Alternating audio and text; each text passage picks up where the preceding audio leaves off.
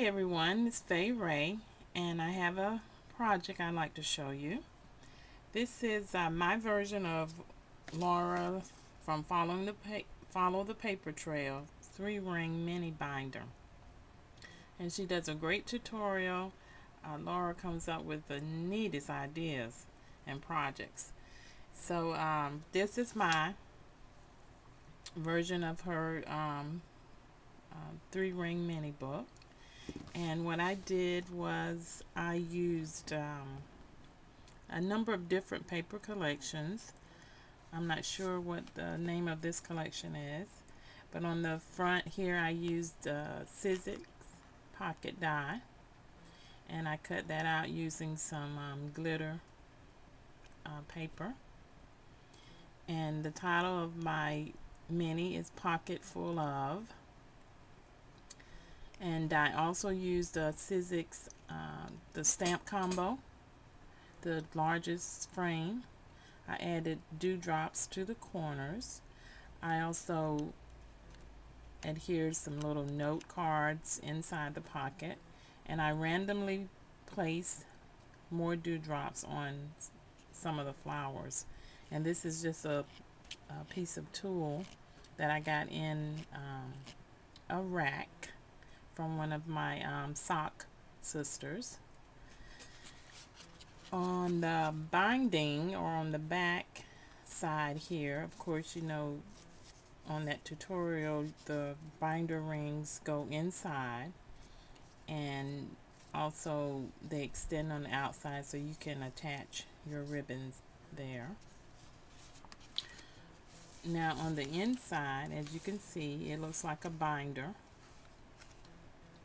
I attached a ticket shape that I cut with my gypsy. That was a file from one of the ladies from the Cricut message board. And each of these pockets is made from a number 10 envelope, and you adhere pattern paper to the envelope, and also each envelope has a photo mat that goes in, slides in and out. And also each envelope or pocket, try to get that back in, has a flap. So as you turn the page, there's a flap there. Let me move some of these things. Okay, so there's an opportunity to place a picture here, a picture here. Open the flap. You can also place a picture here as well as here. So there are about 1, 2, 3, 4. I use 5 envelope pockets. And here's the next pocket, and it has a photo mat and a flap. And I adhered another Sizzix die, the vine, to this. So you could put a small picture here and a small picture here. And then here's the flap. And here's another pocket, and here's the photo mat for that, and the flap, photo mat, and another pocket, and a photo mat, and a flap, pocket, photo mat. And as you can see, the photo mat is a pretty good size. And that slides back in there. And I used the tab punch for my little tabs here.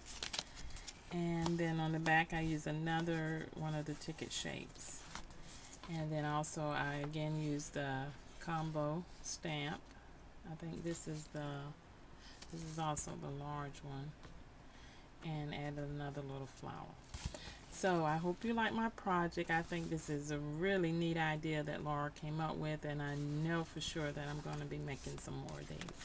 So thanks for watching. Have a good day. Bye.